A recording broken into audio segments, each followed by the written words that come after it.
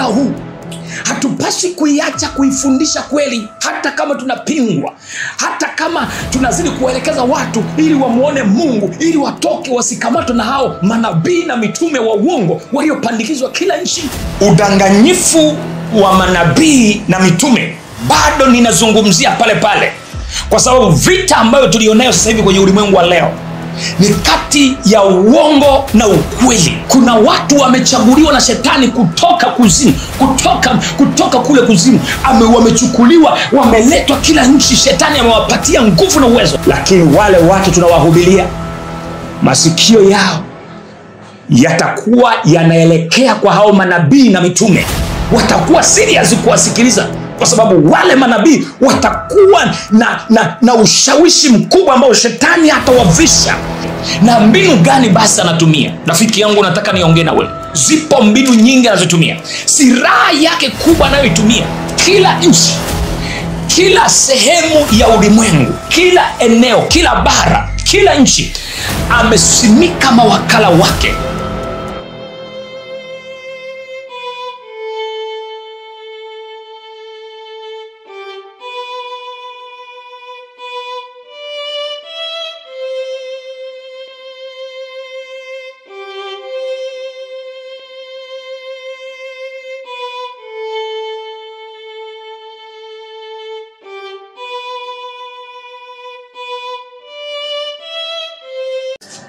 Bwana Yesu asifiwe sana. Rafiki yangu, na kusalimu katika jina la Yesu Kristo wa Nazareth, mahala ambapo unaponitazama na kunifuatilia katika bara la Ulaya ama uko bara la Afrika.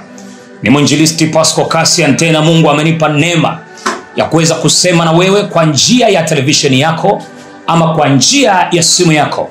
Mungu akubariki sana wewe ambaye umefanyika baraka kila siku. Ninaona comment zako, ninaona jinsi ambavyo unahitaji nizungumzie nini katika nyakati hizi tulizo nazo. Kumbuka Bwana amenichagua katika nchi ya Tanzania ni uangazie ulimwengu ambao umefunikwa na giza. Yesu Kristo Nazareti ameniteua katika nchi ya Tanzania ni uangazie ulimwengu. Na mimi najua katika namna ya kuangazia ulimwengu, mishale ni mingi inanipiga, vita ni kubwa naipitia, mashambulizi ni makali kwa maaskofu, mashambulizi ni makali kwa mitume na manabii, mashambulizi ni makali kwa wachungaji mbalimbali na makanisa ambayo yameikataa kweli ya Bwana. Wabarikiwe watu ambao wananiombea kwa mataifa. Mbarikiwe watu ambao mmeendelea kuchukua fedha zenu, watu walioko pale Marekani. Mungu awabariki sana ambao umezidi kutuma michango yenu kuhakikisha kwamba huduma hii haiwi na uhitaji, kwa sababu huduma hii haisapotiwi na watu ambao wanaikataa nulu, wako kwa ajili ya kutafuta fedha. Kwa hiyo huduma inajitegemea, lakini wewe ambaye ni msafiri unaipenda huduma hii, nina imani ya kwamba utasimama pamoja na mimi. Nipende tu kukualika kwamba kabla tujaenda kuendelea moja kwa moja katika hili somo la siku ya leo na mambo ambayo nataka niyazungumze katika nyakati za mwisho tulizo nazo, nataka nikualike wewe ambaye Mungu amekupa neema, Mungu amekupa baraka, amekubariki na amekuvusha huu mwaka, lakini unahitaji kumtumikia Mungu kabla palapanda jalia. Kumbuka fedha hizi ambazo ulizo nazo, mali na fedha na magari yote ulionayo, kuna siku yatakosa thamani, lakini itakuwa ni neema kubwa sana kama fedha hizo Mungu akahitaji muda huu, kwa muda aliyokupa, ukazitumia kwa ajili ya kumtumikia. Unaweza usihubiri kama ninavyohubiri mimi, lakini ukahubiri kwa njia ya kusupport. Inaweza isiwe mimi tu kunisupport katika huduma yangu. Angalia huduma ambayo ni kweli inamtumikia Mungu, ili unapopanda sadaka yako upande mahala sahihi, kwa sababu kama haupandi mahala sio sahihi, manake utamsaidia shetani kuifanya kazi kwa njia sadaka yako. Kwa hiyo ninakuita rafiki yangu, tushirikiane katika kumtumikia Mungu. Unaweza ukachangia kupitia namba hizo ambazo unazoziona hapo, zinapita hapo chini, na Mungu atakubariki katika jina la Yesu Kristo wa Nazareti. Katika mazingira tulionayo hapa ni mazingira ya nyakati za mwisho, ni mazingira ya giza. Mungu akubariki sana. Twende tukaombe, alafu baada ya hapo sasa tukaingie katika somo la siku ya leo. Kumbuka niko kwa ajili ya kukuvumbulia, kukuonyesha mambo ama ulimwengu ambapo tunaelekea ni wapi na tumefika, tumetoka wapi. Funika macho yako tuombe. Asante Mungu kwa neema yako ya kipekee. Mimi na msikilizaji wangu umetusaidia, umetupa neema, tumekuwa wazima. Yupo msikilizaji, yupo yule mama anahitaji kukujua. Yesu, umeniteua kuangazia ulimwengu, nami nimesimama mbele ya watu hao, mbele ya mataifa, japokuwa kuna vita kubwa ambayo inapigwa, lakini Yesu, wewe ulisema kwamba utatufunika na utatukumbatia na utatutetea kwa ajili ya kuisema kweli yako. Endelea kunitetea mimi na msikilizaji wangu ili tuupate uzima wa milele. Asante Yesu kwa sababu utatufundisha na utakuwa pamoja nasi na utaongea pamoja nasi katika jina la Yesu Kristo wa Nazareti. Amen. Rafiki yangu, katika siku ya leo natamani nizungumze na wewe habari ya nyakati za mwisho. Nimekuwa ni mtu wa kuzungumza habari ya nyakati za mwisho, hasa katika huu mwaka ambao tumeuanza. Kuanzia mwezi wa kwanza nimeachilia nyimbo ambayo imekuwa na gumzo kubwa, imekuwa na vita kubwa, inayoitwa Waachieni Watu. Ni nyimbo ambayo nimezungumzia manabii na mitume. Ni nyimbo ambayo nimezungumzia watumishi wa uongo. Ni nyimbo ambayo nimezungumzia waimbaji wa uongo. Kwa hiyo ni nyimbo yenye maonyo ambayo Mungu alizungumza nami wakati natokea katika nchi ya Malawi, katika nchi ya Tanzania. Kuna bara la Afrika hapa, Tanzania. Ukitoka Tanzania hapo unaelekea huko kuna nchi inaitwa Malawi. Wewe ambao unanitazama kule bara la Afrika pale, utaona kuna kinchi hapo, maeneo hapa tumepakana hapa Malawi. Maana yake ni kwamba ndiko nilikokuwa. Wakati namaliza mkutano ndipo nikapokea ujumbe kutoka kwa Bwana kwamba ni muda wa kumalizia kipengele ambacho nilikuwa nacho ninakihubiri na kuzunguka nacho mpaka nikaenda kupata ajali. Wakati nimepata ajali katika nchi ya India, nikapelekwa nikarudi Tanzania, nilinyamaza kimya kidogo. Sikuwa na injili ambayo yenye uzito kidogo, yenye ukakasi kidogo, kwa sababu injili yenye ukakasi inatoka kwa Bwana ambayo inakinzana na ulimwengu huu tulionao. Kwa hiyo Mungu alisema nami tena kwa mara nyingine wakati natoka pale Malawi ya kwamba niende kuzungumza pasipo kupepesa macho. Na ni kweli nilitekeleza hii sauti, japokuwa ilikuwa ni ngumu, maana ni ujumbe mgumu, lakini kwa sababu Mungu mwenyewe ndiye anayesema, na mimi nasisemi kwa sababu labda ni trendy kama watu ambao wanavyozungumza ya kwamba ninazungumza labda injili hizi ili kusudi ni trend, au wengine wanatafuta kiki, au wengine wanafikiria kwamba natafuta jina, wengine wanafikiri kwamba labda ninafanya kwa mapenzi yangu mimi. Hapana, huu ni wito ambao siwezi kuzungumza jambo bila kumsikiliza Mungu. Na ndio maana nilinyamaza kimya. Hata waandishi wa habari wakasema, mtumishi umeogopa? Nikawaambia bado Bwana hajaniamuru majira ya kusema. Kwa hiyo nimeachilia ujumbe huu na nimekuwa nikizungumza sana sasa hivi katika njia ya kunyoka moja kwa moja, kwa maana Kristo ameniambia majira ya kupindisha kuweka mafumbo umekwisha. Injili ni uweza wa Mungu, lakini injili ni wazi. Injili sio siri, injili sio mafumbo kama watu wanavyohubiri. Unajua watu wanachanganya hekima za dunia na hekima za kimbingu. Hekima za dunia ukizichanganya kwenye mambo ya kiroho, mambo ya injili, unakwenda tofauti na hatutaimaliza kazi. Kristo amenitaka ninyoshe injili kama ilivyo, kuitamka dhambi kama ilivyo dhambi.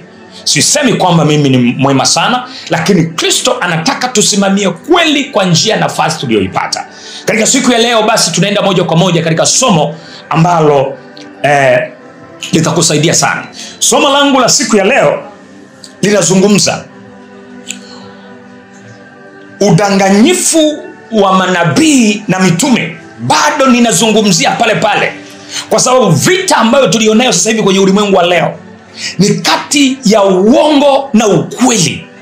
Uongo na ukweli. Kwa hiyo rafiki yangu, nataka nikuambie mahala ambapo lipo. Nataka nizungumzie shetani, silaha anayoitumia toka katika kipindi cha Eden ni uongo. Na muda tulionao huu amezidisha uongo, kwa sababu uongo aliofanya kipindi hicho sasa hivi amezidisha, kwa sababu anajua majira yake ya kuishi ni machache sana. Anajua muda wake umekwisha. Na ndio maana sasa hivi anavumbua mbinu kila siku za kuhakikisha kwamba anakukamata wewe, anakuteka wewe. Na mbinu gani basi anatumia? Rafiki yangu, nataka niongee na wewe. Zipo mbinu nyingi anazotumia. Silaha yake kubwa anayoitumia, kila nchi, kila sehemu ya ulimwengu, kila eneo, kila bara, kila nchi amesimika mawakala wake. Na mawakala ambao amewasimika, amewachagua watu maalum. Na watu hao wamevaa vazi la nini? Wamevaa vazi la kondoo, maana yake ni vazi la injili, vazi la kitumishi. Nataka nizungumze na wewe rafiki yangu unanitazama hapa, mtu ambaye unatamani kumuona Bwana. Sikiliza sana haya maneno yanayotaka nikwambie. Kinachoendelea sasa hivi kule kuzimu, kinachoendelea sasa hivi kwa shetani anachokifanya, kila nchi ameteua watu maalum ambao atawatumia kwa ajili ya kumvunia watu. Hususan ninazungumzia hapa nchi ya Tanzania. Rafiki yangu nataka nikwambie, nchi ya Tanzania hajapaacha ukimya. Ameteua mawakala, amesimamisha mawakala wake, watu maalum. Na hao watu maalum hawachukui vivi, sio watu wa kawaida. Anawafanya kuwa na appearance, na anawafanya kuwa na muonekano, anawafanya kuwa na uwezo wa kutenda miujiza, anawafanya kuwa na uwezo wa kuitambua Biblia, na wanaijua Biblia, wanaifahamu Biblia. Sio kwamba hawaijui Biblia. Anateua watu ambao wako kwenye sensitive, yani wako na ufahamu mkubwa. Na ngoja nikwambie, shetani hafanyi kazi na mtu ambaye akili yake mbumbumbu. Kumbuka hata neno la Mungu linasema ya kwamba Mungu anafanya kazi na wenye akili. Lakini hata yeye shetani katika muda huu tulionao anafanya kazi vile vile na watu wenye akili, na watu wenye appearance, na watu wenye mvuto. Na yeye kazi yake anayoifanya, kama anataka kumtumia mtu, anachokifanya kwanza, hamwachi hivyo hivyo. Kama Mungu amemuumbia kitu fulani, anakisogeza, anakingalisha zaidi.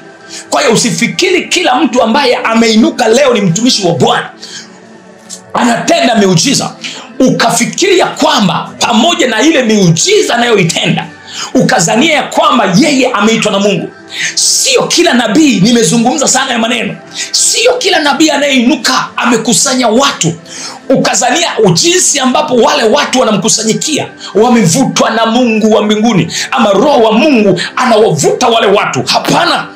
Shetani anawachukua hawa manabii na mitume. Anachokifanya sasa, kitu gani anachokifanya? Anawaongezea mvuto, anawapatia uwezo wa kuconvince. Kabla hawajazungumza wanakuwa na uwezo wa kukuconvince.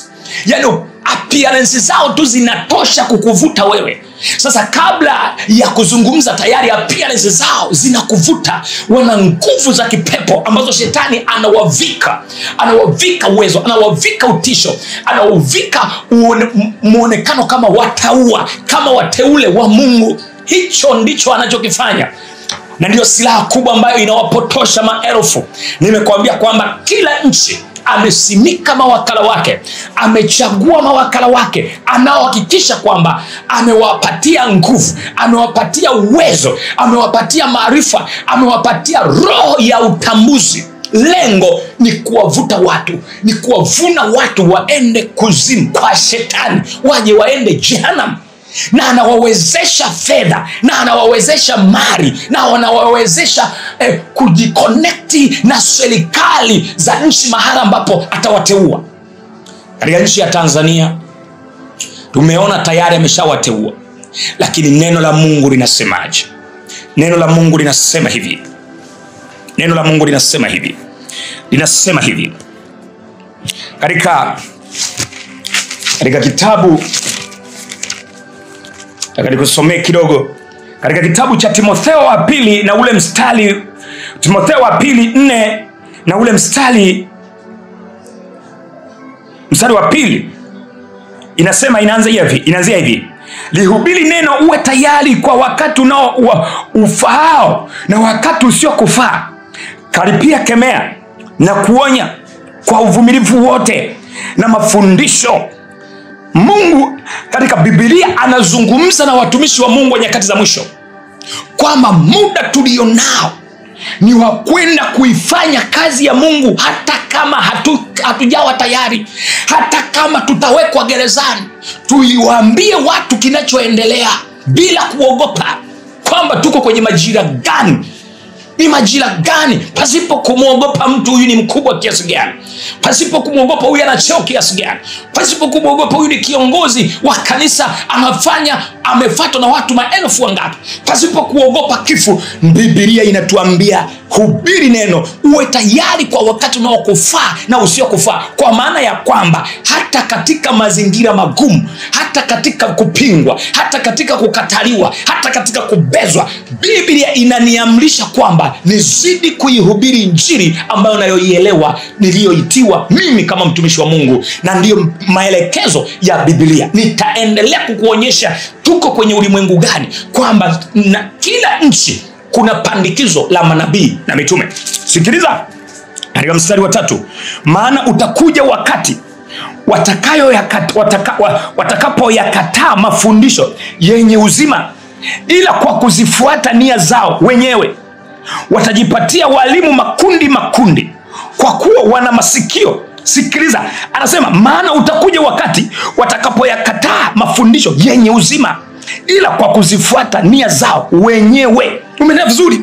Kila nchi wapo.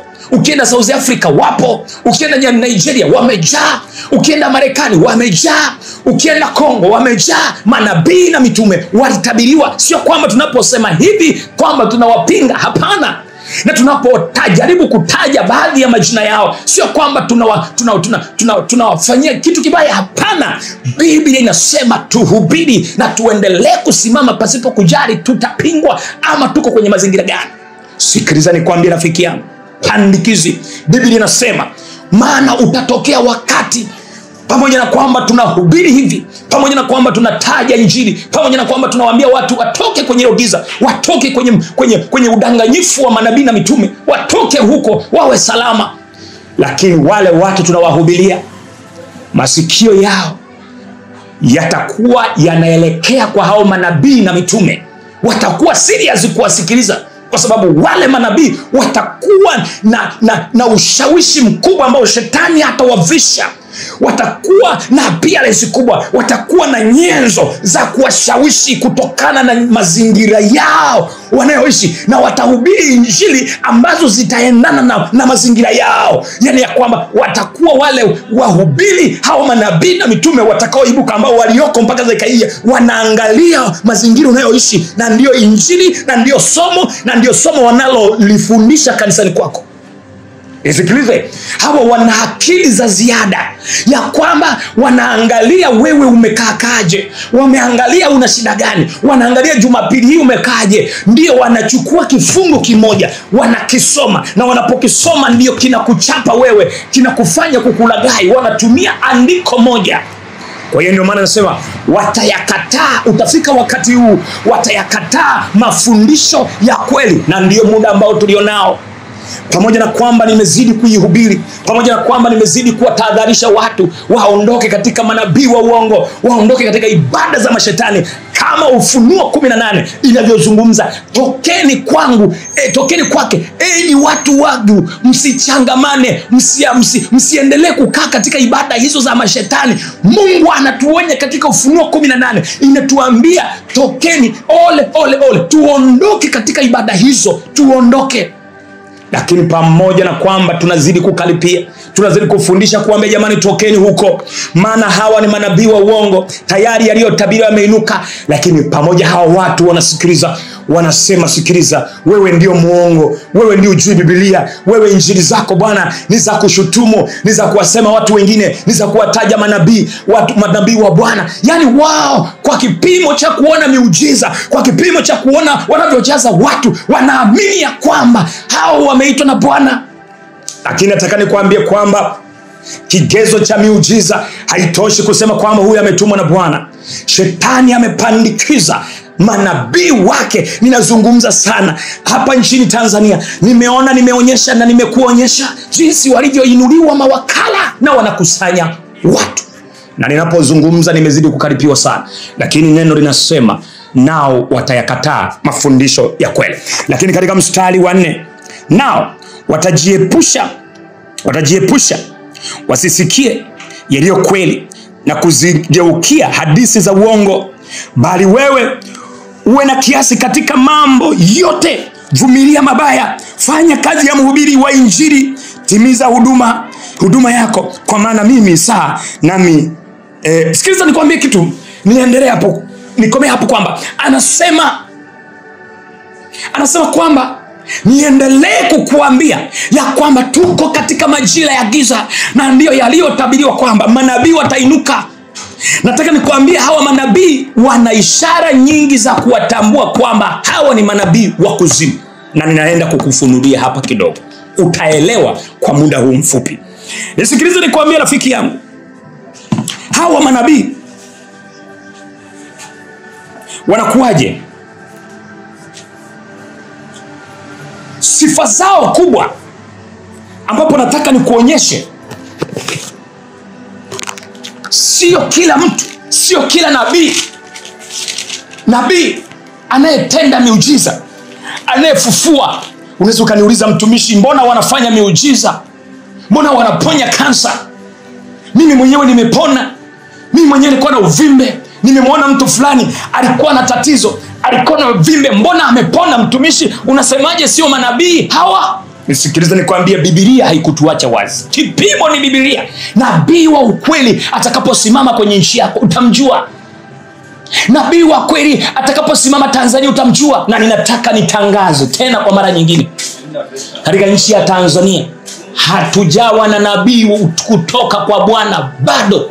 Ninarudia kusema, nikiwa hapa nazungumza tena hii lugha, nimezungumza sana. Katika nchi ya Tanzania na pale Nigeria bado nabii wa Mungu hajasimama. Manabii unaowaona hawa manabii sio manabii kutoka kwa Bwana, na nitakupa vigezo utawatambua. Kwa sababu gani? Labda huenda wapo chini, huenda bado hawajazirishwa na Mungu, na hawatajizirisha wenyewe, watazirishwa na Mungu. Lakini kwa wale unaowasikia wanapiga makelele kwenye maredio, kwenye vyombo vya habari, hao sio manabii kutoka kwa Bwana. Hata kama wanafanya miujiza, sio manabii kutoka kwa Bwana. Usidanganyike. Ninaonya kanisa, ninaonya watu wa mabara ya Ulaya, Tanzania na Afrika, Nigeria, pale hatujawa na nabii.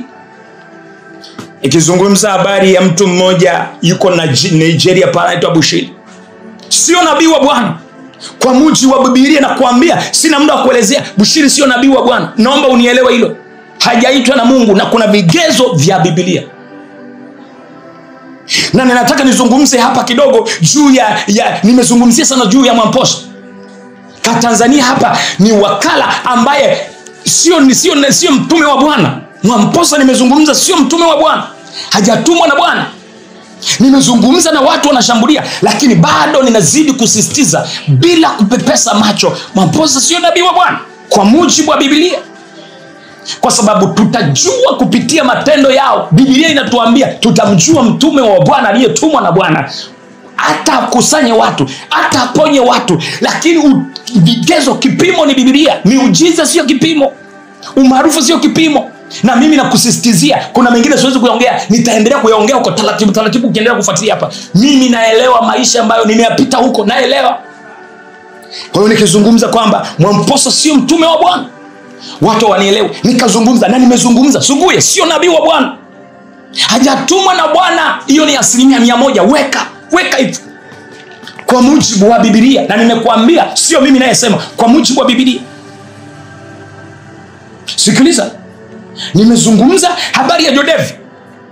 Ni watu ambao nazungumzia katika nchi yangu na mabara mengine ya Afrika ambao mnawasikia hapa, bila kupepeteza macho, ya kwamba najua kabisa kuna watu mioyo inauma, kuna watu ambao wanajaribu kunikasirikia. Najua kabisa na windwa na watu walio nyuma yake, najua kabisa vitisho ni vingi, mishale ni mingi, lakini nataka nikwambie, Biblia inaniambia kwamba endelea kukaripia, endelea kuhubiri, endelea kusema. Mimi nafanya kazi ya mhubiri, na nawa namaliza, natimiliza wajibu wangu.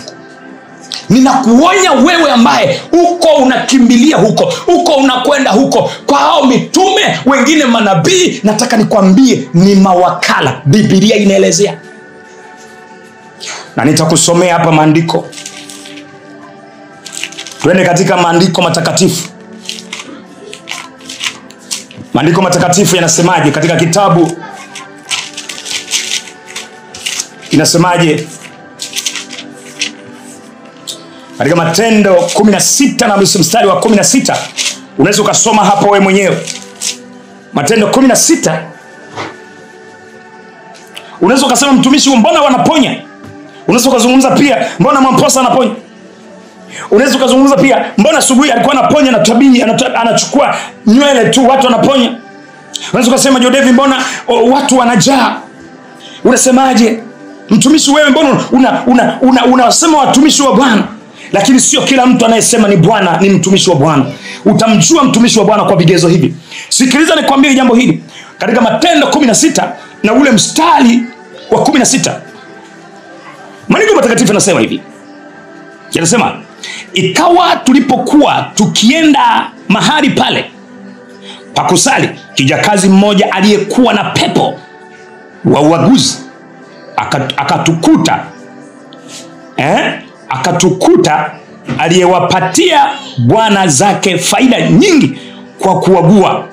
Sikiliza, ninarudia. Ikawa tulipokuwa tukienda mahali pale pa kusali, kijakazi mmoja aliyekuwa na pepo wa uaguzi, narudia, wa uaguzi, akatukuta aliyewapatia bwana zake faida nyingi kwa kuagua. Sikiliza mstari wa 17. Akamfuata Paulo na sisi akipiga kelele akisema, watu hawa ni watumishi wa Mungu aliye juu, wenye kuwahubiria njia ya wokovu. Sasa sikiliza, tunamuona huyu alikuwa ni kijakazi, ni mfanyakazi. Huyu mtu ambaye alikutwa na mitume sehemu ambapo walikuwa wanaenda kusali, wakamkuta kijakazi mmoja. Biblia inaeleza kwamba alikuwa na pepo la utambuzi, pepo la kuagua. Pepo la utambuzi, yani pepo la kuagua. Sasa sikiliza nikwambie kitu kimoja. Maana yake alikuwa anawaingizia faida mabosi zake. Yani na maana huyu anatumika kufanya biashara. Anawatabiria watu, anawaambia watu maisha yao ambayo yalipita nyuma, anawatabiria, anawasomea nyota. Maana alikuwa na pepo la utambuzi. Biblia inazungumza, tena mitume wanazungumza haya mambo. Nisikilize nikwambie, sio kila mtu anayekutabilia, sio kila nabii anayetoa unabii, anayetoa unabii ukatimia kwa njia hiyo. Kigezo cha kutimia unabii, sikiliza nikwambie, sio kigezo cha kutambua huyu ni nabii wa Bwana. Bwana amenitabiria imetimia. Bado sio kigezo. Unaweza kusema mbona mimi nilitabiliwa na nikatimia. Sio kigezo. Sikiliza, huyu tunamuona huyu alikuwa na pepo la utambuzi la kuweza kuwatabiria watu, na alikuwa na wakusanyia mabosi zake fedha. Lakini Biblia inasema alikuwa na pepo, alikuwa sio, hana roho wa Mungu. Na huyu alikuwa anakusanya watu, wanamkusanyikia kwenye ibada, wanamkusanyikia ili kusudi awatabirie, awasomee nyota, awavumbulie maisha yao, awaambie habari ya kesho, awaambie kesho kutwa itakuwaje, awaambie habari ya kesho kutwa. Hivyo ndivyo ilivyokuwa. Lakini hakuwa na roho wa Mungu. Na aliwezaje kuwatabiria? Aliwezaje kuambia jana yao ilikuwaje? Aliwezaje? Alikuwa na roho wa utambuzi. Sasa hii ndio silaha kubwa ambayo inayotumika kwenye muda tuliona. Kila nchi ameshachukuliwa. Kuna watu wamechaguliwa na shetani kutoka kuzimu, kutoka kule kuzimu, wamechukuliwa, wameletwa kila nchi. Shetani amewapatia nguvu na uwezo. Sikiliza nikueleze kitu kimoja. Ni kweli wanatabiri, na leo watu wako hapa Tanzania, tunaona pale watu wanaenda tu kufika pale wanakanyaga mafuta. Ukikanyaga mafuta maana yake ni kwamba unajikuta shida zako zinaisha. Hiyo miujiza sio sababu. Sio sababu. Au unashangaa kabisa kwamba unafika pale nabii anakuambia wewe bwana, nataka nikutabilie.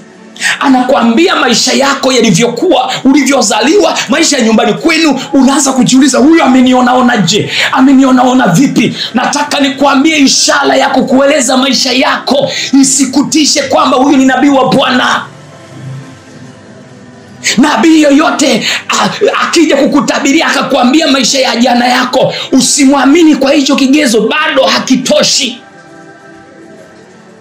Sasa leo watu unakuta wanashambulia, wanasema kwamba mtumishi anawezaje kuniambia? Mbona mimi aliniambia habari zangu za jana, aliniambia habari za mume wangu, aliniambia habari ya maisha ninavyoteseka, aliniambia habari zangu. Na watu wanapotajwa jina lako, wewe mama ni nani? Anasema kweli kabisa prophet umepatia. Ndugu zenu kule walikuwa waligombana, baba yako na mama yako walienda kwa waganga wakati unazaliwa. Ni kweli sio kweli? Ni kweli baba prophet. Na yule prophet sasa hivi unashangaa kabisa akichatamka na wewe ukakubali, halafu ananyanyuka pale anaanza kujigamba pale, anasema prophet kweli. Ya kumbe nimeenda katika ulimwengu wa roho. Nilikuwepo wakati mama yako na baba yako wanagombana. Hamna prophet. Nimejuaje? Kwa kweli wewe ni nabii wa Bwana. Unataka nikusaidie nisikusaidie? Kanisa nisiwasaidie? Anauliza kanisa lake, anawauliza washirika wake. Na hii ndio imekuwa system ya shetani. Pepo wa utambuzi. Biblia inaeleza kwamba huyu alikuwa na pepo la utambuzi wa kuelewa maisha yako uliyopitia. Walikuwa wanafika pale watu, sio kwamba alikuwa anawafunulia Mungu, hapana. Kulikuwa na pepo, roho wa giza, roho wa kipepo, roho wa kiganga, roho wa shetani alikuwa ndani yake kwa ajili ya kuwalaghai watu na mali zao. Sio kila mtu anayekwambia kesho yako itakuwa hivi ukakubali kuwa ni nabii, sio kigezo. Sasa sikiliza, leo unaona jinsi ambavyo watu wanaambiwa, wewe mama, jana ilikuwa hivi na hivi. Ninaona mama yako anateseka sana. Ninaona ukoo wako hawajawahi kuolewa hata kidogo. Ninaona unapitia shida sana kuanzia miezi fulani. Ulifanya hivi na hivi. Anakuambia, anakutisha. Na alafu akishaona akili yako imekaa sawa, na ndio silaha yako. Akishakaa sawa, ameshakuweka kwenye mikono yake tayari, hapo anaangalia sasa, anasema tayari imeshamkamata huyu. Anaangalia, anakuja sasa, tayari ameshakumaliza. Na ndipo anakuambia, mama, Bwana ananiambia ili shida yako ishe, umtolee sadaka, uambatane na hii madhabahu, ujiungamanishe. Nataka nikwambie, huo ni utapeli wa kipepo, na watu wamelia, watu wanaomboleza, wakina mama shida ziko pale na haziishi, hazifiki mwisho. Na ndiyo nataka nikwambie majira tulionayo, na watu wamejaa, wamerubunika kwenye makanisa hayo. Na ukizungumza hii injili unakwambia, mtumishi wewe, tuache kama ulivyo, tuache kama tulivyo, tuko na mtumishi wa Bwana. Kigezo cha kutabiriwa sio muujiza wa Bwana, sio mtumishi wa Bwana. Huyu alikuwa na roho ya utambuzi,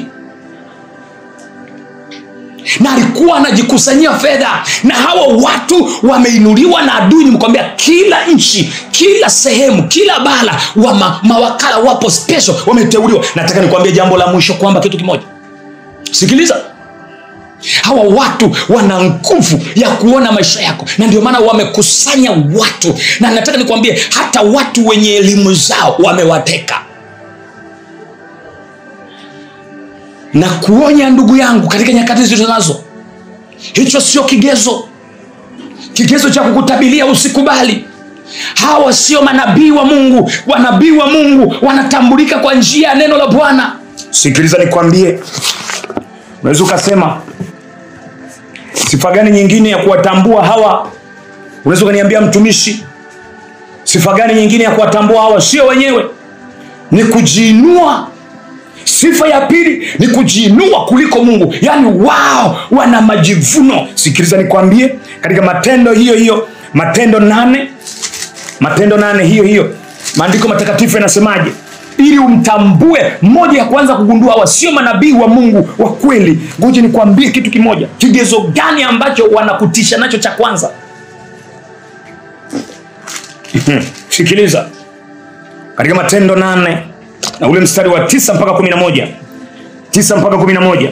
Matendo 8 9 mpaka 11 inasema, na mtu mmoja jina lake Simoni, hapo kwanza alikuwa akifanya uchawi katika mji ule, akiwashangaza watu wa mataifa wa taifa la wa Samaria, akisema ya kuwa yeye ni mtu mkubwa.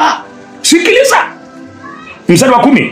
Wote wakamsikiliza tangu mdogo hata mkubwa, wakisema mtu huyu aweza wote wakamsikiliza tangu mdogo hata mkubwa, wakisema mtu huyu ni uweza wa Mungu ule mkuu. Sikiliza, ngoja nikwambie, huyu alikuwa ni mchawi, alikuwa Samaria, na watu alikuwa ili awasikilize, ili wamsikilize, ili awavamie kisaikolojia, ili awateke. Cha kwanza watumishi hawa, manabii hawa, utawatambua ni wa uongo kwa sifa moja. Cha kwanza anachokuja kwako, yeye anajipa nafasi ya kuwa mkuu. Huyu alikuwa ni mtu mkuu. Ndio maana nasema kwamba na mtu mmoja jina lake Simoni, hapo kwanza alikuwa akifanya uchawi katika mji ule, akiwashangaza watu wa taifa la Wasamaria, akisema, yani lugha ya kwanza, yani lugha ya kwanza kukukamata wewe. Cha kwanza anazungumza kitu gani? Anazungumza hivi, hata mkubwa, akisema mtu huyu. Wote wakamsikiliza wa Samaria, akisema ya kuwa yeye ni mtu mkubwa. Yani cha kwanza anasema, mimi ni mtu mkuu, mimi nina uwezo, mimi ni mtu maalum, ni mtu sensitive, ni mtu professional, mimi ni mtu nina vitu vya kimungu, mimi na miujiza, mimi nafanya vitu vikubwa. Na ndio leo unavyoona hapa, kigezo cha kwanza, mtumishi wa Mungu wa kweli utamjua hivi. Hawezi mtumishi wa Mungu akajiinua kuliko Mungu wa mbinguni na akajipa cheo kuliko Mungu wa mbinguni. Tazama, ngoja nikuelekeze kitu kimoja hapa ambacho kitu cha ajabu. Angalia katika nchi ya Tanzania na mabara mengine ya Ulaya, angalia Afrika, angalia majina sasa hivi. Kila mtu anaponyanyuka hataki kuwa mchungaji, yeye ni prophet. Sasa hivi hawajiiti nabii. Ile jina nabii halisaundi kwenye midomo, halifurahishi wala halitishi. Nabii, mimi naitwa nabii, halisound. Wanatumia Kiingereza prophet, wanaita prophetic.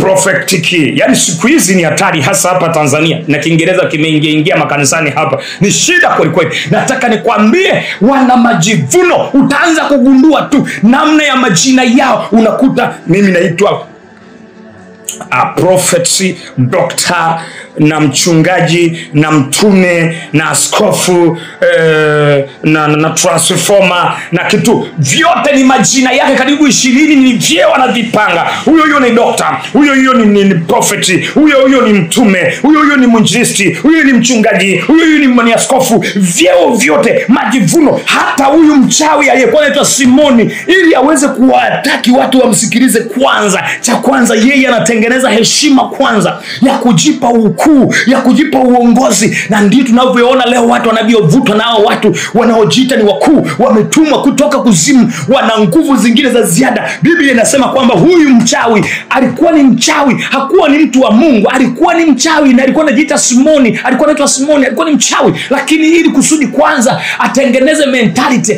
anawafanya watu wamsikilize kwa sikiliza. Kitu gani kilichopo kutoka kuzimu kule? Cha kwanza wanajitafutia majina, wanatengeneza appearance za nje. Cha kwanza wanakuwa wengine ambao hawana hata uwezo, hawana uwezo wa kumiliki magari, wanakodisha magari kwenye misafara yao. Utaona wanapoenda sehemu kwenye mikutano yao, wanatafuta magari ya kifahari ili tu kwanza utishike, ili kusudi tu utishike kwanza, huyu ni nani ameingia. Wanakuwa na walinzi, mabodyguard nyuma kama watu wa duniani, kama rais analindwa. Na wakati Biblia inasema mtumishi wa Mungu analindwa na mtu wa mbinguni, analindwa na malaika. Toka lini Yesu limuona analindwa na wanafunzi? Ndio maana wale wanafunzi walipotaka kuingilia, yule mwana Petro akaamua, siku zile amekuja kukamatwa Yesu, Petro akaamua kutumia nguvu yake kama kumlinda Yesu ili wasimkamate Yesu. Petro akasema tutumie panga zetu, akamkata sikio yule askari. Yesu akasema sikiliza, akamwambia wewe Petro, unachokifanya sicho. Vita vyetu si vya damu wala nyama. Nataka nikwambie leo hawa watu wanajitengenezea sensitive ya kujiinua, na ndio maana wengine wanajiita professor, wengine transformer, wengine ni wazee wa Yesu.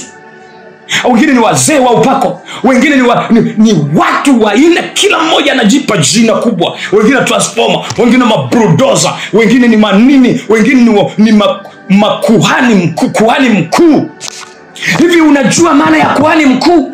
Kuhani mkuu ni Yesu Kristo wa Nazareti. Nashangaa hapa Tanzania kuna mtu mmoja anajiita kuhani Musa, anajiita kuhani Musa. Kuhani ni Yesu Kristo. Kuhani ambaye tunamwamini katika Biblia ni Yesu Kristo. Mwalimu, haya shangaa hapa kuna mtu mmoja anaitwa nabii mkuu. Nabii mkuu hapa Tanzania. Angalia hili jina, ni namna jinsi ambavyo kama huyu mchawi alivyokuwa anachukua hii nafasi yake. Anachokizungumza hapa, anasema mimi ni mtu mkuu. Unaona, ni mtu mkuu ili wamsikilize, ili wamwogope. Kama alikuwa na vitu vya kuonyesha, huenda napiga picha, huyu mchawi alikuwa anatafuta vitu vya kuonekana. Akifika sehemu ya watu ili wamsikilize, anaonyesha kwanza utisho wa uchawi wake, alafu anaonyesha. Ndio maana wakaanza kusema hakika huyu anayoyafanya ni matendo ya Mungu. Huyu anayofanya ni mambo ya Mungu, ameitwa na Mungu, amechaguliwa na Mungu. Rafiki yangu, usidanganyike. Angalia hapa sasa hivi tuna nabii mkuu Tanzania, hapa tuna nabii mkuu. Hakuna nabii mkuu. Nabii mkuu ni Yesu Kristo. Sasa angalia utisho wa kuhakikisha kwamba watu wanadanganyika, watu wanakamatika. Angalia uwezo ambao uliopo. Watu wanaenda pale, na wengi wanavyokwenda pale ni kwa ajili ya kuchukua magari, ni kwa ajili ya kuchukua hela, ni kwa ajili ya kuvuta hela, pesa, majumba. Nataka nikwambie, sio Waislamu wanakwenda pale, sio watu wenye dini mbalimbali wanakwenda pale, na wengine ambao wanazungumza kweli kabisa kwenye kanisa, lakini wakishangaa pale kwa sababu wana shida na hela wanakwenda. Yani pale kwa sababu kwanza ni nabii mkuu, anasema yeye ndio nabii wa kwanza Tanzania. Manabii wengine hawa wengine, yeye ndio ameanza kuitwa nabii. Tanzania ni nabii mkuu. Biblia inaeleza juu ya kukufuru. Kukufuru ni kuchukua nafasi ya Mungu, ni kujiinua, ni kuchukua utukufu wa Mungu. Huyu mchawi Simon alijiinua. Kwa hiyo rafiki yangu, utawajua kwa kujiinua kwa matambo, kujiinua kuliko Mungu. Utajua kwa kujivuna kwao. Sikiliza, lakini Yesu alisemaje katika Mathayo 20? Yesu alisema nini ukitaka kuwa mkuu? Katika Mathayo 20, hebu sikiliza maandiko yanavyosema. Inasemaje? Ona maandiko katika Mathayo inasema hivi. Mathayo 20 na ule mstari wa 26. Sikiliza maandiko matakatifu yanavyoeleza. 20:26. Nazungumza habari ya nyakati za mwisho ili usidanganyike. 20:26. 20 mstari wa 26. Inasemaje?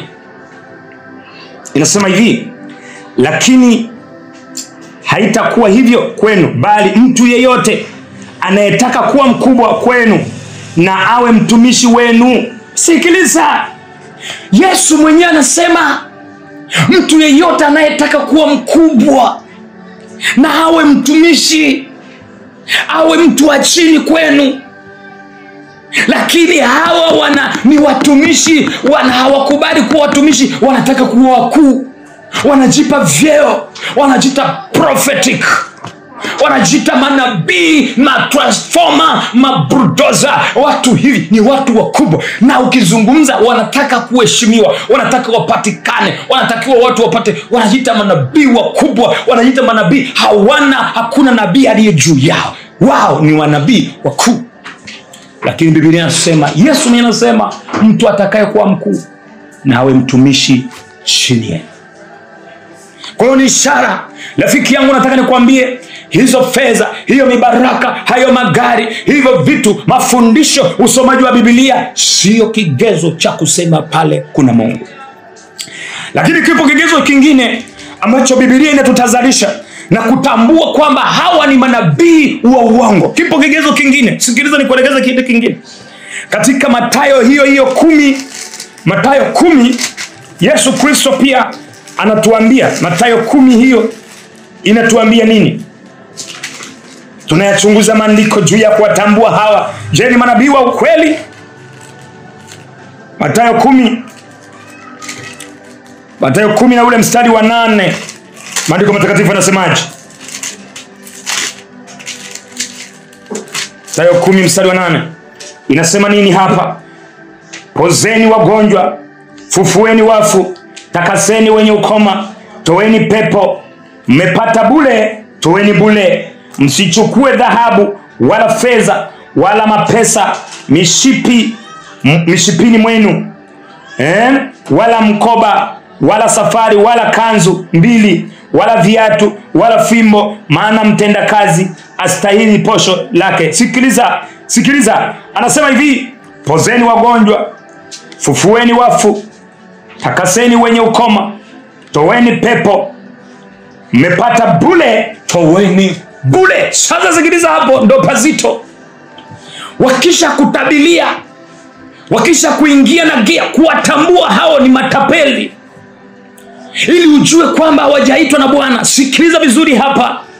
Ni kweli wamekutabilia, lakini utaanza kugundua hapa, wamesema kweli yako ya jana, wamekwambia ukweli wako wa juzi, wamekwambia maisha yako ni kweli, wametaja jina lako ni kweli, wamekuombea ni kweli, kuna miujiza ya watu wameanguka ni kweli, watu wamesema, wamefundisha, wamesoma maandiko matakatifu ni kweli, wamehubiri habari ya dhambi ni kweli. Sikiliza nikwambie, sio vigezo, lakini bado hicho hakitoshi, kipo kigezo kingine. Wanasema, wanakuambia kwamba sasa mama, ili upate kupona, jiungamanishe. Unajiungamanishaje? Bwana ili akukomboe. Kwa mfano, sasa nilizungumza juzi kati hapa, mtumishi mmoja ambaye anaitwa kuhani Musa, ambaye naye anajiita mwalimu, akafundisha somo ambalo nilikueleza katika Hesabu 13 mstari wa 19. Ilizungumzia habari ya nini? Ya kula msibani, kugusa maiti. Lakini lile somo amelifundisha kidogo. Alipolifundisha lile, analichukua andiko analimega kidogo, lakini andiko ili alimalize, summarize yake imelenga kwa ajili ya wewe utoe hela. Alipomaliza summarize yake, akawaambia kila mtu aliyegusa msibani, alienda kuzika maiti, alienda kula msibani, amekula maiti, amemla marehemu, kila mtu alienda kufanya hivyo.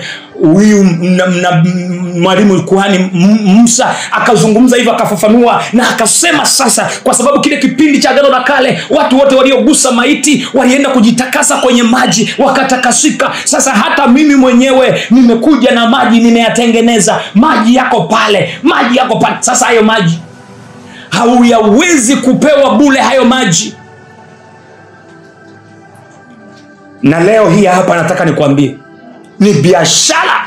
Linatumika andiko moja. Hilo andiko linapochukuliwa, linachukuliwa andiko moja, lakini linakuwa ni fimbo ya kukupiga. Kama angelikuwa na kusudi la Bwana, ni mtumishi wa Bwana, angekuja katika maandiko. Anasema ya kwamba katika Mathayo 10 na ule mstari wa 20, kwa kuwa si ninyi. Anasema mstari wa ngapi? Mstari 26, ambayo Biblia inasema, sikiliza, inasema, basi msiogope, kwa maana hakuna neno lililostahili. Mstari wa mstari wa 20, Mathayo 20. Nataka nikukumbushe hapo ambapo tumesoma vizuri. Mathayo 20 na ule mstari wa 26. Maandiko matakatifu yanaelezaje hapa? Nataka nikukumbushe tena, ili andiko linasema hivi. Inasema, lakini haitakuwa hivyo kwenu, bali mtu yeyote anayetaka kuwa mkubwa kwenu na awe mtumishi wenu, na mtu yeyote atakayetaka kuwa wa kwanza. Mstari wa 8, Mathayo 10 mstari wa 8, 10 mstari wa 8. Mathayo 10 mstari wa 8. Mathayo 10 na ule mstari wa 8. Maandiko matakatifu yanasemaje? Nataka nikukumbushe kidogo ili andiko. Mathayo 10 na ule mstari wa 8.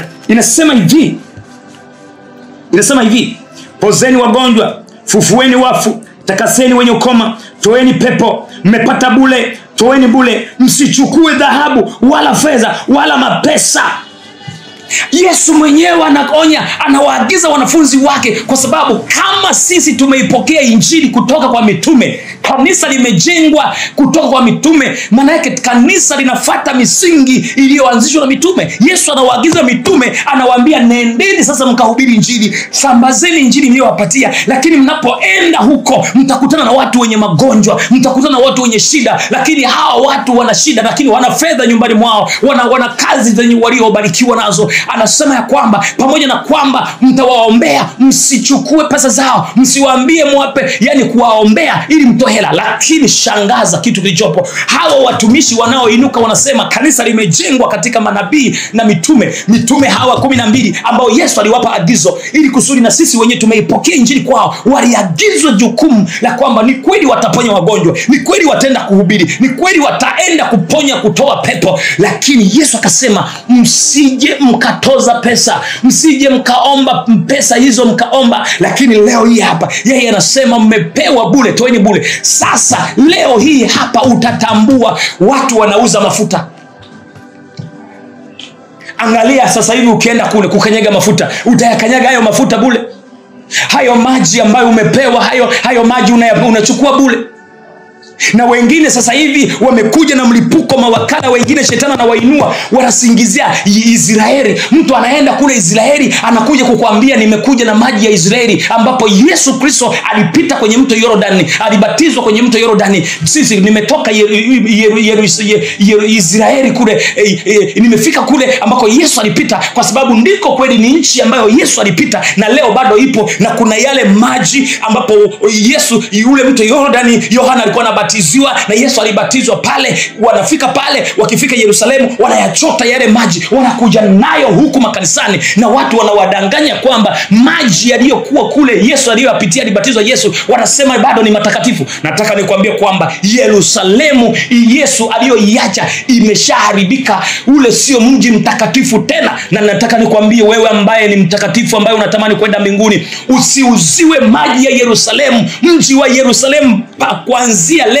sio mtakatifu toka Yesu alipopaa kwenda mbinguni. Ndio maana Yesu anasema Yerusalemu, right, kama ungelijua yanayokupasa kufanya. Ni mara ngapi nimekukusanya kuwa kama kifaranga akusanyaye kuku wake vifaranga, lakini umenikataa. Na ndio maana Yesu aliulilia ule mji Yerusalemu, maana yake alililia jinsi ambavyo watu wamemkataa ule mji, tena sio mtakatifu. Maana ule mji baada ya Yesu kuweza kulilia ule mji mtakatifu, maana yake aliona jinsi ambavyo utakavyovamiwa na jeshi la Warumi. Na ndio kweli ilipofika hatua ilivamiwa. Maana yake Yesu alitoa utabiri juu ya mji wa Yerusalemu kuachwa utupu. Hata watu ambao walikuwa wamekusudia ule mji ili waipeleke injili walimkataa. Nataka nikwambie rafiki yangu, watu wanatapeliwa ndani ya kanisa. Wanaenda kuchukua maji kule, ni biashara ndani ya kanisa. Yesu anasemaje? Mmepewa bure, toeni bure. Utawatambua katika ishara hii. Ni kweli wanakuombea, ni kweli wanatoa pepo, ni kweli wanakemea kwa jina la Yesu, ni kweli. Lakini ishara ya kwanza, akisha kwambia mama chukua ya maji, mama chukua hiki chupa, mama chukua hiki sijui, chukua hiki kitambaa. Watu wanaenda kununua maleso kule kwenye kiwanda cha kinachotengeneza leso, wanaenda kutoa maoda ya makenta na makenta, wanakuja nayo ndani ya mikutano, wanakuja nayo kwenye makanisa. Manabii na mitume wa uongo wanakija hapa, wanatumia Biblia, lakini lengo liko kichwani, wanawauzia vitambaa. Maana kitambaa kila wanachokuambia kwa lengo la Paulo yeye alikuwa amezingirwa na watu wengi, ndio maana ikafikia hatua ili kila mmoja aweze kumgusa ambaye anahitaji kupona, ilibidi atumie kitambaa. Na hiyo muujiza, na nataka nikwambie, Paulo alitumia kitambaa mpaka na koti, kwa sababu huo ufunuo ulitokea mara moja. Hatumuoni tena Paulo anaenda kuponya watu kwa njia ya vitambaa au kwa njia ya koti, mpaka Paulo anaenda kusubiwa kufa. Sikiliza nikwambie, lakini leo hii hapa tunaona kila anayeibuka huyu nabii na mitume ni kweli na kuombea, lakini mwisho wa siku anakuambia mama, shika hiki kitambaa, kiweke kwenye mkoba wako, tembea nacho, tembea kwenye gari lako, tembea kwenye ndoa yako. Hiki kitambaa usikiache mahala. Sikiliza nikwambie, hao ni matapeli, ni wafanya biashara. Ninazungumza katika nchi ya Tanzania. Simama katika neno la Bwana, utawatambua. Na ndio maana nazungumza katika nchi ya Tanzania, Afrika na sehemu mbalimbali, bado nabii hajainuka, kwa sababu hawa manabii hawako kwenye vigezo vya Biblia. Ni kweli sasa kuna watu wanapona. Kupona sio kigezo. Shetani ana uwezo wa kutenda muujiza kwa njia ya hayo mafuta ya upako. Ana uwezo wa kutenda muujiza. Shetani ni roho na Mungu ni roho. Sikiliza nikwambie, ndio maana Musa alipotumwa kule Misri aende kuwakomboa na Waisraeli, alipofika kwa Farao, shetani alikuwa kwa Farao wakati Musa ametoa muujiza wa kutoa nyoka ili kusaidia wachie wana wa Israeli. Farao na wachawi wake, na yeye akatoa muujiza wa nyoka, akamjibu Mungu. Sikiliza nikwambie, shetani hashindi kuigiza muujiza ili upone. Anaweza akakupa uponyaji wa muda kidogo ili kusudi uweze kudanganyika ujae. Na watu wengi wamekwenda kukanyaga mafuta ili kusudi waende kukanyaga mafuta pale, ili kusudi, na wanapokanyaga mafuta, ni kweli kabisa shetani anaruhusu, anakupa amani, anakuondolea magonjwa kwa hilo jina la Yesu, lakini anakuwa na siri kubwa ndani yake ya kwamba ametengeneza hayo mafuta ili uendelee kukaa pale katika ibada hizo mpaka parapanda inalia, wakati unasubiria kwamba parapanda Yesu akija mtenda mbinguni. Hapa ni mahala sahihi. Shetani atahakikisha nyakati tulizo nazo katika mawakala wake aliyowachagua kila nchi, atawapatia uwezo wa kufanya hiyo miujiza na ishara kwa njia ya vitu ambavyo anavitumia. Sikiza nikwambie, na ndio maana nataka nikwambie, shetani ataruhusu watu waende katika makanisa na mikutano ya hawa mawakala, na ili kusudi ajidhibitishe kwamba yeye yupo. Sikiza nikwambie, ataruhusu utoke kwenye magonjwa yako. Huu muda tulionao, kuna watu shetani amewafunga vifungo na anasubiri ili kusudi akajizirishe kwenye mikutano katikati ya watu. Maana yake wanapoenda kwenye mikutano ya hawa mawakala, mahala ambapo walipo, nataka nikwambie, na mikutano yao wanayoifanya, na ni miujiza inafanyika kweli kweli. Watu wenye ukimwi, waliowekewa ukimwi, shetani ana uwezo wa kuuficha ukimwi. Shetani ni roho. Ulikweli kabisa umepata ugonjwa huko, ulikuwa ni mzinzi mtu huko, umepata magonjwa huko, umepata HIV, umeenda kupima, ni kweli, na hospitali vimeonekana, ni kweli, na umeenda kutumia dawa, ni kweli, lakini siku hiyo ili shetani ajizirishe pale, ili kusudi kupitia wewe awavute watu wengi, unafika pale, unakanyaga mafuta, unaombewa kwa vile vitambaa, unaombewa kwa ile nani, unanunua na hizo chumvi, unanunua na hayo mafuta, na ukija kupima kweli unasema hakuna ukimwi. Na shetani anaficha ile nguvu yake, kwa sababu ugonjwa ule ni roho ya shetani ametengeneza. Ni magonjwa ambayo nyakati za mwisho Biblia inasema shetani katika nyakati za mwisho atamwaga magonjwa ya kutisha yasiyotibika. Na ndio maana Biblia inatueleza katika unabii wa nyakati za mwisho, ishara ya kutambua tu kwenye nyakati za mwisho, tutaona magonjwa, Ebola, magonjwa makubwa, mabara, tunaona kama Ebola ni hewa tu, imeshatokea. Tunaona kuna corona imetokea, tunaona kuna ukimwi ambao hutibiki, lakini utaenda pale, kuna watu watakwenda kwenye mikutano ya hawa manabii, na shetani atajizirisha, ataficha ule ugonjwa uliokutesa muda mrefu. Na pale utafika kweli, nimepima, nimekuta kabisa kweli sina kansa, lakini kumbe ile kansa ilikuwa ni ya shetani. Aliifanya shetani ili kusudi ajizirishe pale, ili uwavute watu wengi. Watu wanajua ni kweli una kansa, ili kuleta ushuhuda pale, ataficha ile kansa, ataificha. Na atakapoificha ile kansa, kesho yake utakuja unashuhudia pale.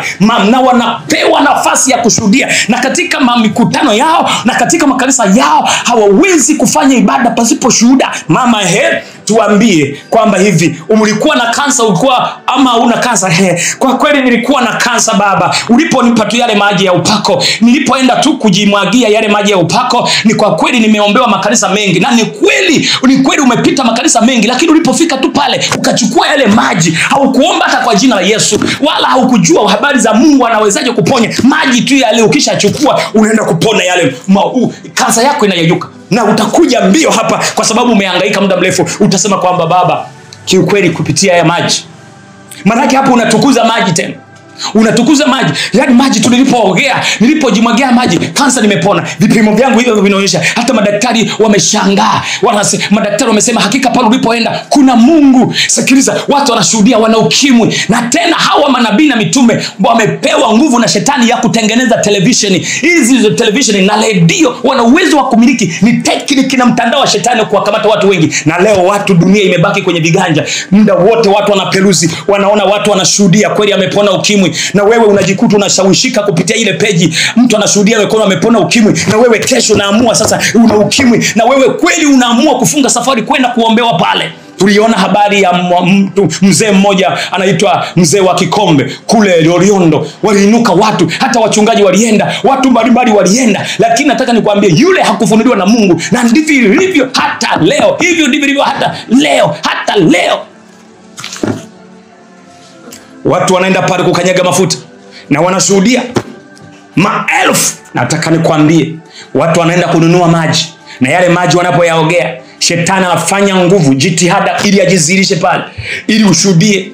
Nilikuwa sina mtoto, nimepata mtoto. Kumbe ipo nguvu, na yule mtoto huenda ambaye anayepatikana ni nguvu ya shetani. Na wale watoto wanaozaliwa katika mazingira hayo, sina muda wa kutafsiri vizuri hapo, ila nataka nikuonyeshe tu hawa manabii na mitume tulionao ni wakuwa nao makini, maana kuna anguko linakuja.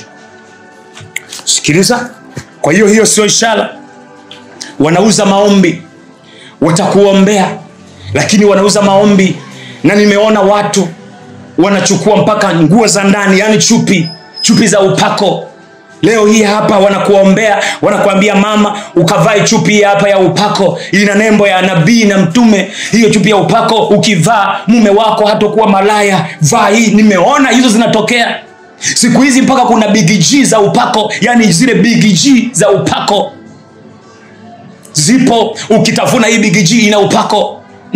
Siku hizi, yani ngoja nikwambie, ni vitu vya ajabu. T-shirt za upako ni hatari. Ndio maana mtu mmoja akasema kuna kisima cha mpenyo ni cha upako. Watu wanapita kwenye kisima cha mpenyo, na yeye amevumbua la kwake. Watainuka na mbwembwe ili upite pale, kuna hela. Niliona pale Mwenge pale, nikakuta pale Mwenge ambapo kuna huyo mtumishi mmoja pale ambapo alikuwepo pale Mwenge pale, amepaki pale Mwamposa pale. Sasa nimeshangaa, nimefika pale Mwenge, alipokuwa pale Mwenge, nimefika pale Mwenge, nikashangaa siku ya kwanza, mbona watu wamejaa nje na ndani mpaka getini, na kuna maaskari nje. Lakini nikiangalia ni wale maaskari ni field force. Nikabidi pale nipite, nisimamishe gari, nisogee niulize kuna nini hapa jamani? Wakina mama na kuna watu wenye magonjwa, wengine wako pale nje na ndani kumefungwa geti. Wanasema kuna ibada inaendelea hapa. Nikamwambia ibada inaendelea? Sawa. Na ninyi? Akaanza kuniambia kwa kweli hapa unaingia. Ukiingia, akaniambia kwamba baba, kwa kweli sisi tumengoja hapa. Ukiingia pale, kuingia pale ni kupigana. Likifunguliwa geti, watu wanatoka wa kwanza, ni kusukamana na mpaka maaskari wanaingilia pale ili kutuliza amani pale. Nikashangaa. Nataka nikwambie, muujiza wa Mungu haugombaniwi. Nguvu ya Mungu ipo kila mahala. Unaweza ukaitafuta kwa jina lake kwa kuliamini. Hata uwe ndani kwako. Nimefundisha sana ya masomo. Unaweza ukapokea muujiza. Mungu akusaidie.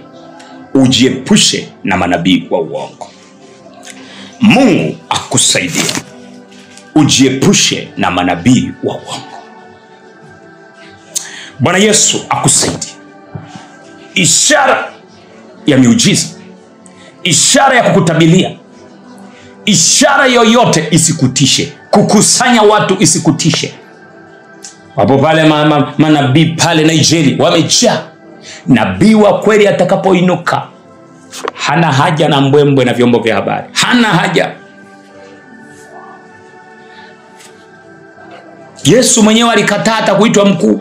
Usiniite mkuu, usiniite bwana. Alikataa. Lakini Hawa usipomtambua na kumtambulisha, ukatamka cheo chake, unajua tunamkaribisha prophet, baba yetu. Na watu sasa hivi wanamheshimu prophet kuliko hata huyo Yesu wanaomwabudu. Mtu yuko tayari akapige magoti, alambe viatu vya prophet. Sijui imani ni ya wapi.